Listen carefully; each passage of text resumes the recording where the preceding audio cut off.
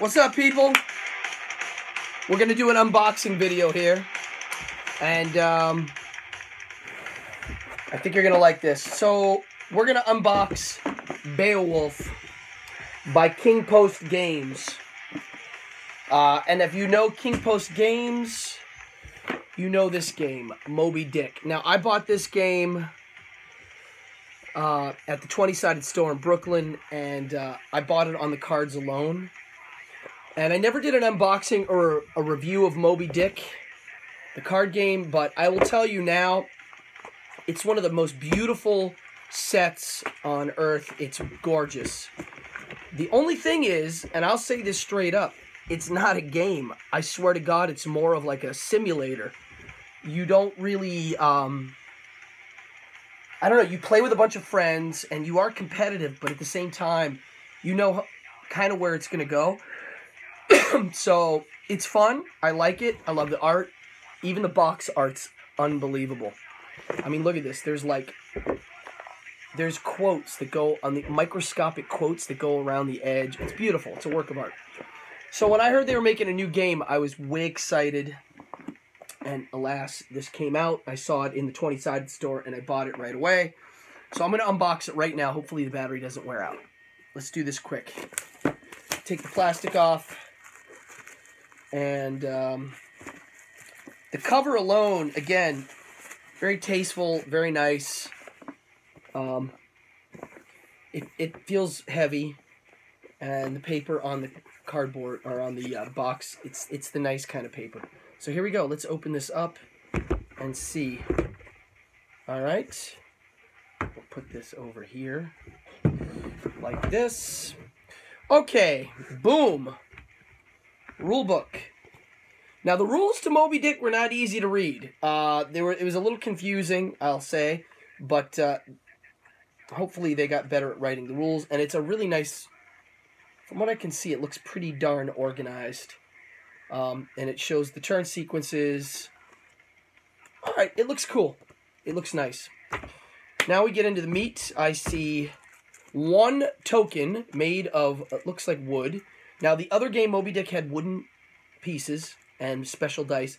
This one has one wooden token, and I'm guessing that's the Beowulf token. I think that's Beowulf. It's got a 10-sided die, a D6 with numbers, not dots, and a D4. Love D4s. Don't get to use them much anymore. We've got we've got extra bags. We've got cards, which I'll open. We've got a board. Now, I didn't Kickstarter this. I did see they were doing hand-carved stuff for these boards. The board's really nice. It looks a little too busy. The quality's decent. It's pretty thick cardboard. So, yeah, it's like Flying Frog kind of feel with some of their games. It's thick, not too thick, and the picture looks cool. Now I see a buttload of tokens. These are not wood tokens like in Moby Dick. These are cardboard. These look like coins. 100, 500,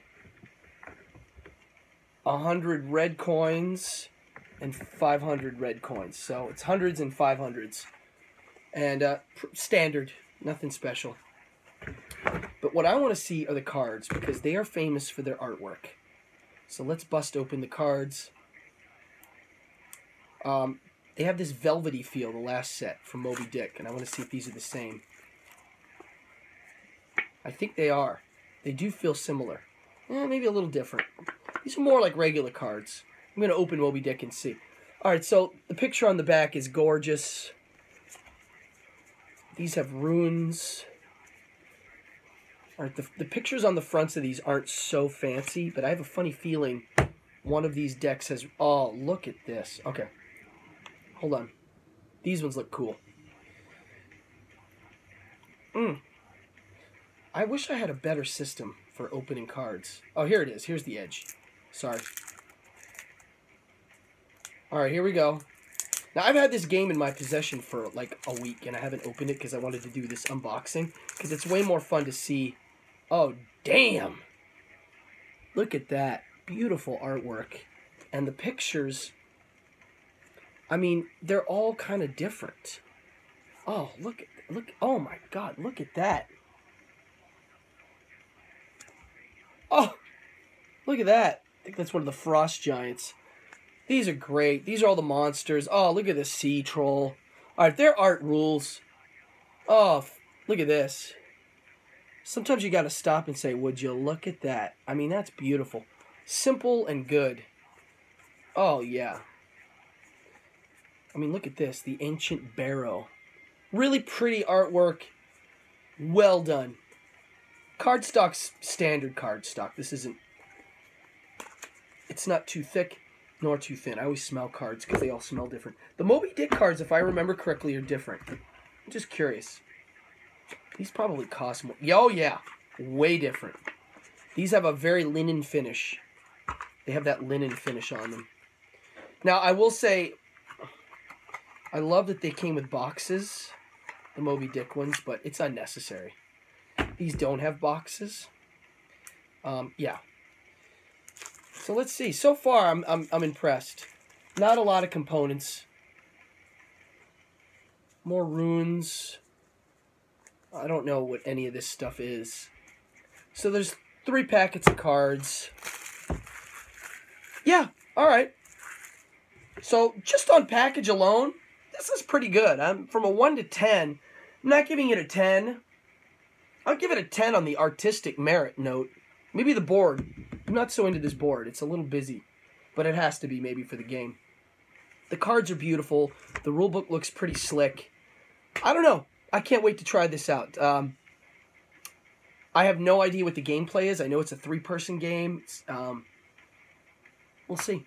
I'm going to give it a shot. So, folks, this is King Post Games Beowulf. I love their... I hope they do another one.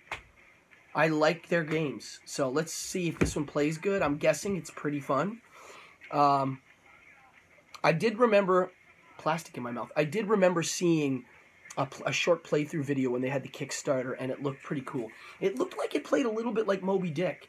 It's kind of like a simulator feel more than a game feel, which is totally cool. Very different, very unique. So, thanks for watching. I'm Cardone.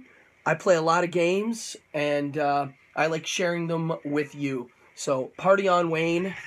I'll see you in the hood.